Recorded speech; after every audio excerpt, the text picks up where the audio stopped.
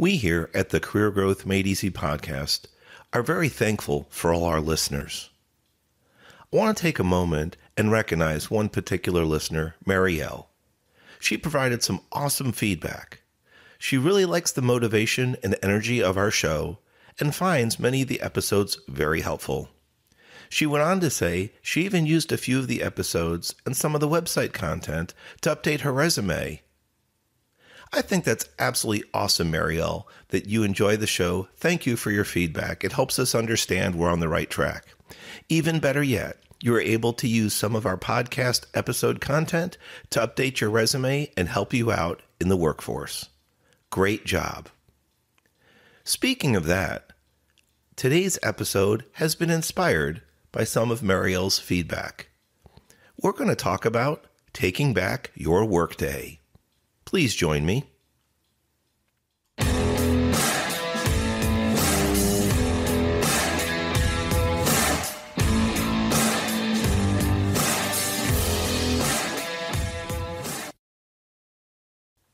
Welcome back to the Career Growth Made Easy podcast. I'm your host, Craig Ansell. I started out in the intro thanking one of our loyal listeners, Marielle, for helping inspire some of today's show content and also for her great feedback. Speaking of listener feedback, I built this show for you, the listener. If you have any feedback, you have positive things to say, you have a few comments that maybe the show could be better, or hey, there's some particular content that you're dealing with or struggling with that you just can't find help out there, let me know what that is, please. If I have the experience, I'll be happy to share and give you some guidance and direction. If not, I can reach out to my network to see if someone else does. Please use any of our social media, Facebook, LinkedIn, or Instagram. And lastly, you can always reach me, craig@craigansell.com for email. Okay, so on to today's show. What's the topic? It's episode 89, Taking Back Your Workday. Part of the episode was inspired by listener feedback, as I mentioned.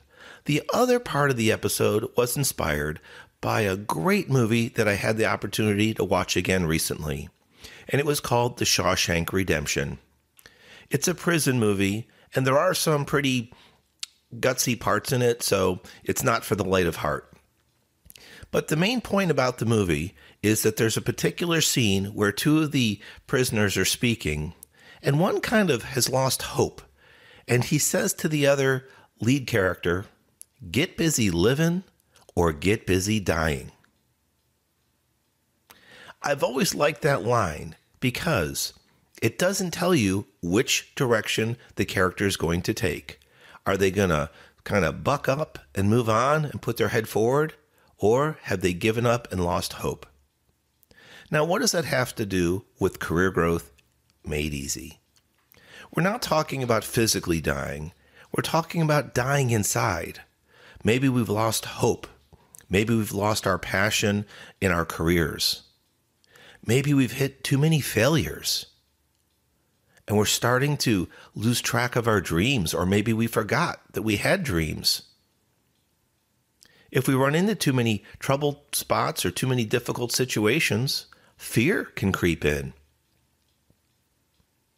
Worse yet, what if you've become so comfortable with your job or with the tasks that you perform that you become complacent? Essentially, you become comfortable with what you're doing and you just get into a steady lull, a steady motion about yourself. Almost as if you blank out other parts of your job and other parts of the world and just focus on that robotic effort, that continual effort to complete that task or activity. None of that sounds good. In fact, that's the opposite of what the Career Growth Made Easy podcast is about. I do think, though, that those feelings are natural, so it's okay if you have them. Nothing wrong with that. But I do think there can be a concern if we dwell on those negative or helpless feelings too often or too frequently. At the Career Growth Made Easy podcast, we have a mission statement, and it's unlocking career growth opportunities by removing the barriers to success.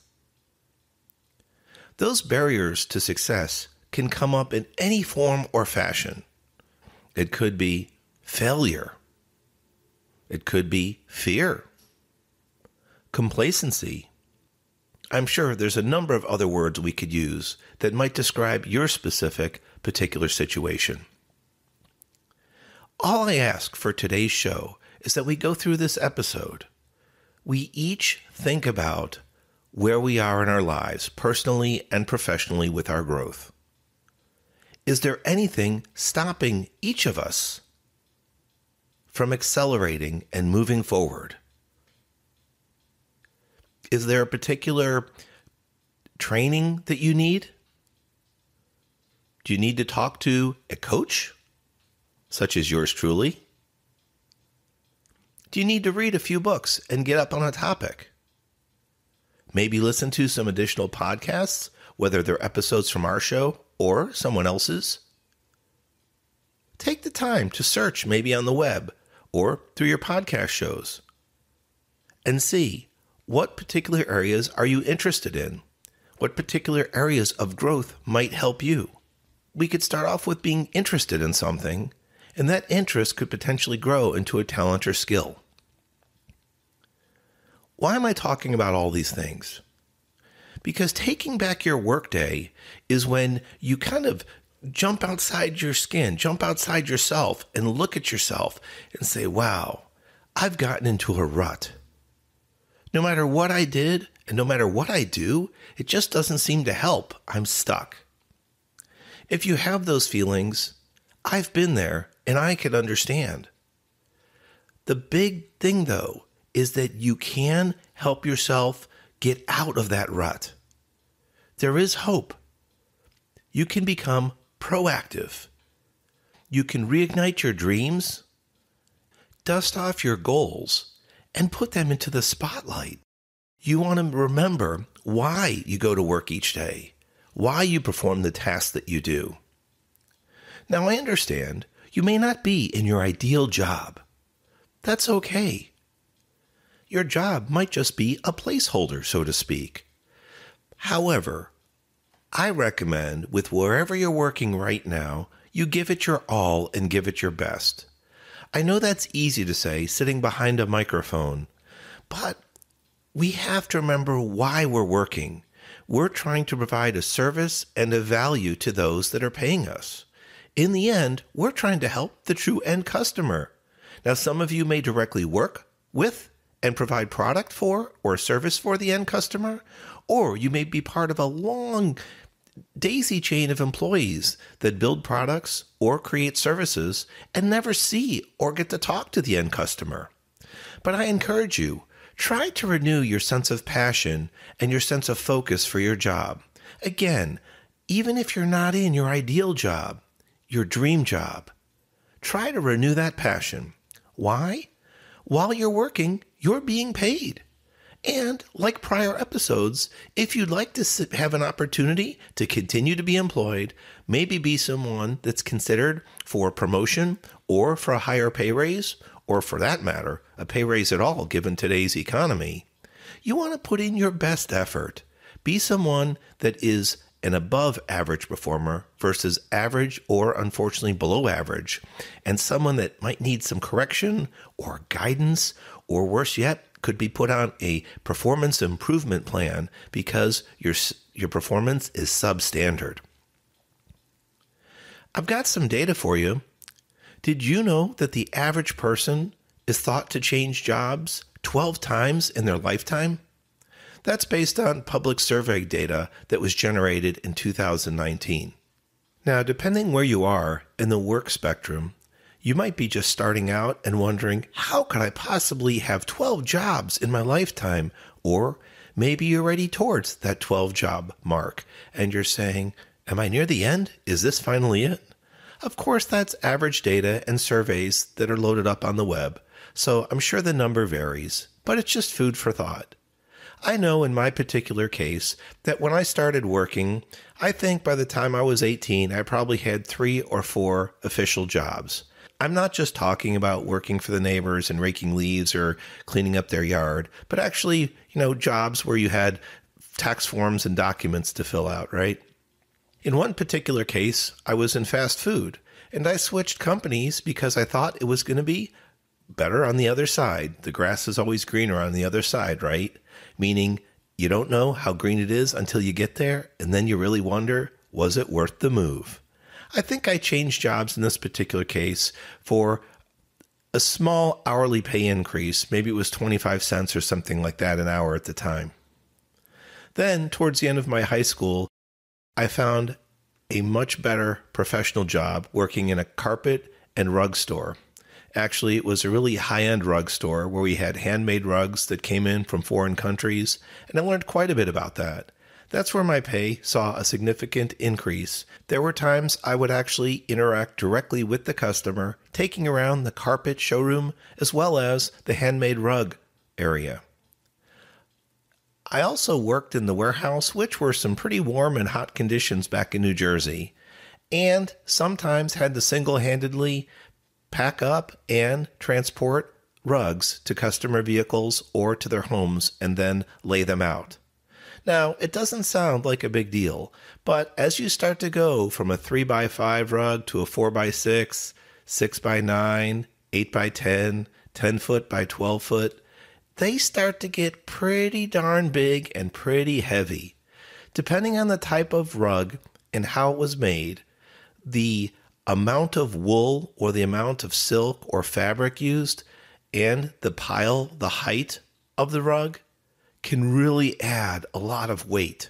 In some cases, those larger rug sizes that I mentioned weighed hundreds of pounds. I found ways to pack them, maneuver them, and transport them for customers, and sometimes just to customer vehicles. But it wasn't an easy job, and you were definitely paid for your performance. So now that we've talked a little bit about some statistics on the web about job changes, there's also something out there that varies with regards to careers. When I was much earlier on in my career, I heard people would change their main career focus 3 or 4 times in a lifetime. And I said, hey, I'm going to school for electrical engineering. I'm never going to change. This is my passion. This is what I want to do for the rest of my life. I want to follow after my father that was in electronics. He actually was in the Air Force, and that's where a large amount of his training came from. I wanted to follow in his footsteps with regards to electronics. After I got my Bachelor of Science degree in electrical engineering, I found a job or two in the field, and for about a 12-year stint, that is what I did, electrical engineering and design. However, during that 12-year period, I changed from the exact job I was doing, which was electrical design, to supervision, and then eventually moved into management. I still worked in the electrical or electronics field, but I wasn't actually doing the electrical design work or electrical testing myself. So as I moved into supervision and then management, my career in a sense changed. From there then, I moved into another career, project management. In a prior episode, I talked about repurposing yourself and repurposing your resume. And that can be one of the ways that can help you if you feel stuck in your career or stuck in your workday. It doesn't have to be so drastic to take back your workday by leaving where you're at immediately, but just start to get a focus on what skill sets you have, what areas you shine on, what are your strengths, what areas do you have weaknesses in, or what areas in your workday provide challenges to you. Where do you feel frustrated? From there, you can start to recognize areas you might want to work on improving or changing. And if you're simply unhappy with your work, take a break. Think about it. What makes you happy? What are you truly interested in? Is a change in your career what you need right now? Or do you just need a change in positions within the same company or looking elsewhere? To take back your workday It all has to start with you and your focus. What makes you happy? What makes you tick? Think about your dreams, your aspirations, your goals. Now, you can have short-term, mid-term, and long-term goals. For the purpose of today's podcast, short-term goals could be something that come up in the next couple weeks or months. Mid-term, the next 1 to 5 years. And long-term, 5 or 10 years down the road.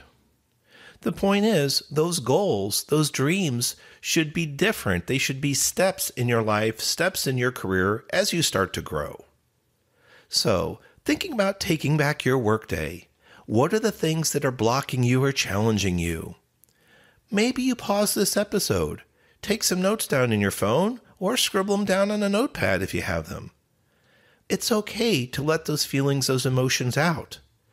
After that, we move to the proactive step.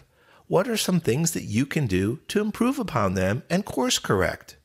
You want to minimize your pain, your suffering, your unhappiness, whatever the right word is, at your job. You want to minimize that and hopefully turn your job, your position into something you enjoy doing.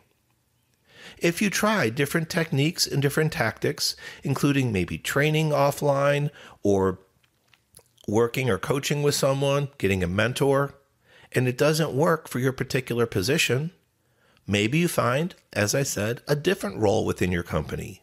Maybe there's something you see someone else doing. It could be online. It could be watching a show or a movie, and you're really interested. Start researching that particular position, that career field. Make a pathway forward for you. You want to be able to take back your workday, not only the hours you put in on the clock, but also your regular day, your personal time as well. Go from reactive to proactive. Start thinking forward, start thinking more positively, and when you hit bumps in the road, that's all they are. They're just potholes. They can be filled in and smoothed out, and you can get back on track. I hope today's episode helped you think about taking back your workday if you're in a difficult spot. Or, in the near future, if you have some struggles or challenges, think back to this episode. Realize there is hope out there. There is encouragement. There is enthusiasm. It's natural to get stuck and feel like you want to throw in the towel. But it's also natural to have dreams, hopes, aspirations. So please, take back your workday today. Get your life back on track if you're stuck, and start moving forward proactively. As I started this episode with appreciation from a particular listener with their feedback, I ask each of you, please go online today to LinkedIn, Facebook, or Instagram. It's at Craig Ansell. And if you want to leave feedback on the podcast, we're on nearly every player, go to Career Growth Made Easy. We'd love to see your feedback. If there's a particular topic that you'd like to hear discussed, we'll see if we can put a show together for you. We'd be happy to do it.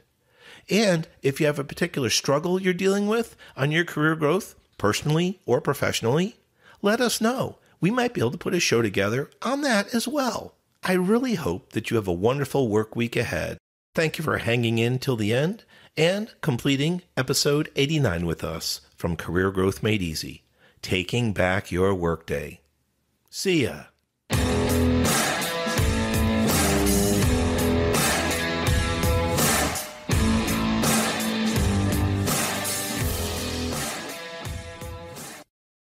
Thanks for watching. If you've enjoyed this episode, be sure to subscribe to our channel. New episodes every Monday. In the meantime, why don't you follow us on social media at Craig Ansell on Facebook, LinkedIn, and Instagram.